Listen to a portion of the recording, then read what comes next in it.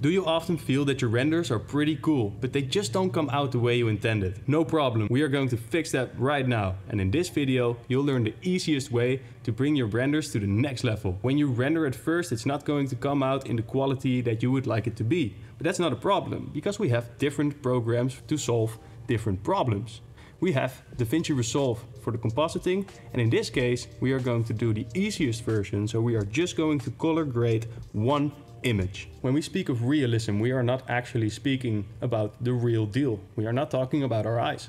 We are talking about photorealism. And you have to keep that in mind, that we are not actually trying to make things look real. We are trying to make it look like it was shot with an actual camera. And that is the important keynote to take away from this, is that you are not actually trying to emulate reality. You are trying to emulate reality as it has been filmed through a camera. In other words, you make it look more real by adding imperfections and camera-specific phenomena. So I hope you've got a beautiful render yourself, and let's hop into Davinci Resolve.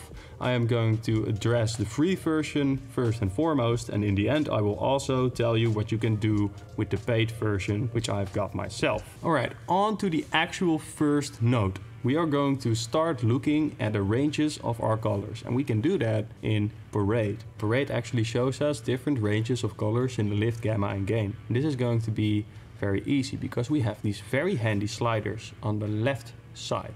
So what I like to do is change the overall brightness and darkness of the image in general, and I use Parade as a visual guide.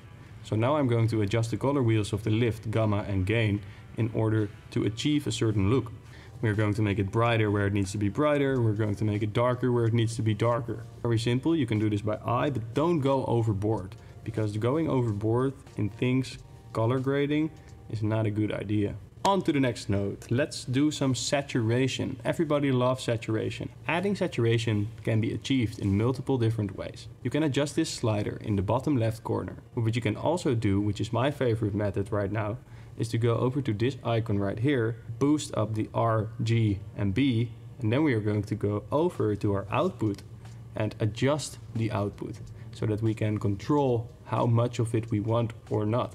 And what I do in this case is I just keep looking at the screen to see what I like, and once I've found what I like, I dial it down just a little bit, because I tend to go a little bit overboard with saturation, as it really pops out into your eyes, and there's a reason why thumbnails are made so saturated to grab your attention. Well, in this case, we don't want that. We just want a good render. So let's add some contrast, because without contrast, your video looks boring and bland. Now, go over to this node, and we have this very handy contrast slider, and you can accompany it with the pivot as well, which retains some of your highlights. In your renders, you want to have depth.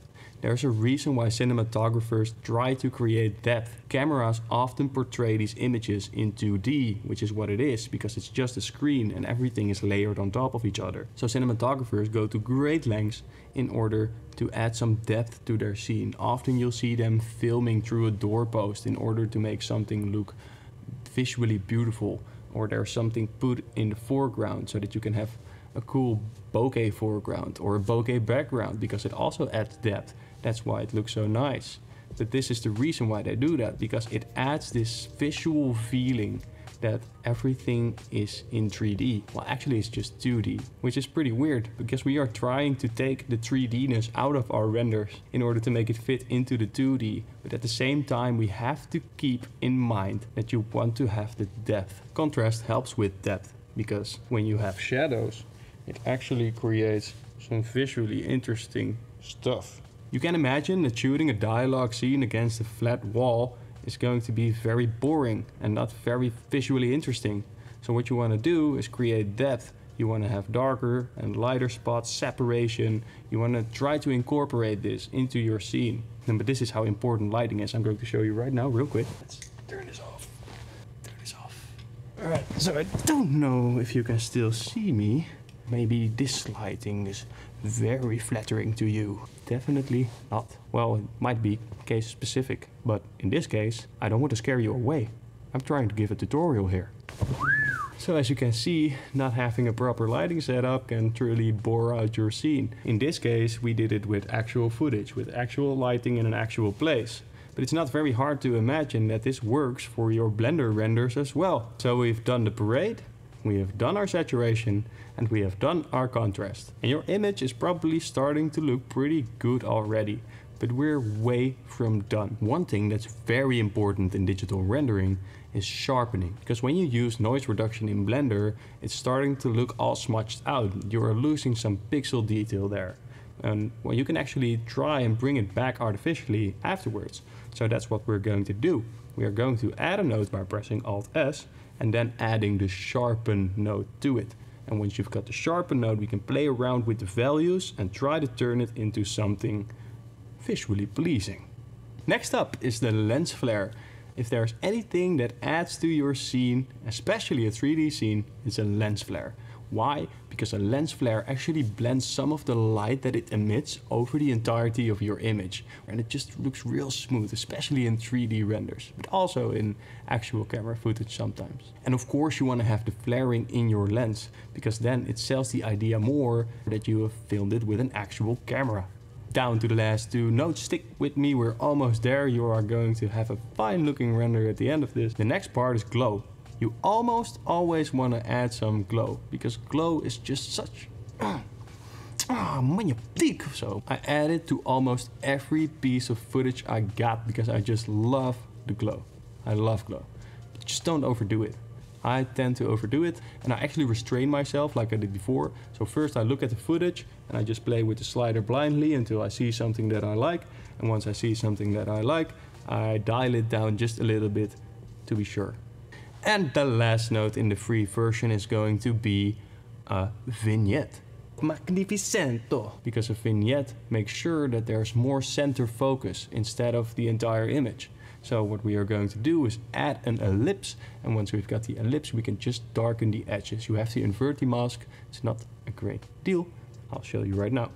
But of course using a vignette is entirely optional and up to you, as with all nodes that I've just used. I hope this was a useful tutorial and that your render looks way better right now. I've only touched upon the surface, but I'm sure it has really enhanced your render overall. If this helped you out, subscribe, and maybe I can do some more of these kind of videos in the future. So if you've got the studio version of Davinci Resolve, you can go over to this tab right here, press frames and set 5. You can also click on better, which is better, and then you're going to pull this up all the way to 7. You can disconnect this chain link by pressing this chain, and then you turn the luma to 5.8. We're going to make a next node, and we're going to call it parade, because we are going to use the parade as a visual aid in doing this. We are going over to this tab, and here you've got parade. You can see all the colors. Over here we've got different wheels, the lift, gamma and gain, and we can use them to manipulate our image. Next node. We want to have some saturation, because everybody loves saturation. The best way to add saturation is to go over here and bring the sliders to their maximum. Once you've done that, you can go over to this tab and go to the key output. And when you mess with the gain, you can see it has influence on your image. We are going to make the next node, which is a contrast node. Over here we've got two sliders, the contrast slider and the pivot slider. The next node is going to be a sharpen. We can find it right here. Play around with the sharpness and find something you like. The next node is going to be a lens flare. Change it to MIRI 2.8 something and drag it to the position that you like. You can also change the way that the lens flare is placed in the camera. Global brightness is important as well. You should always add glow, so we're going to add glow. This is glow. Now we can change the shine threshold and find something that we like. You can also change the spread and it will spread it out. Once you go down, you got the global blend, and you can blend it and make sure not to go overboard with this. The final node is also for the studio version of Davinci Resolve. It's going to be a film grain. We can use the film grain to emulate a specific camera phenomenon. I like to put it to 60mm 500T and then change the gain strength. You have to zoom in to see something happening. And maybe because of the compression on YouTube, you cannot see anything at all. There you go. And this is the before and after.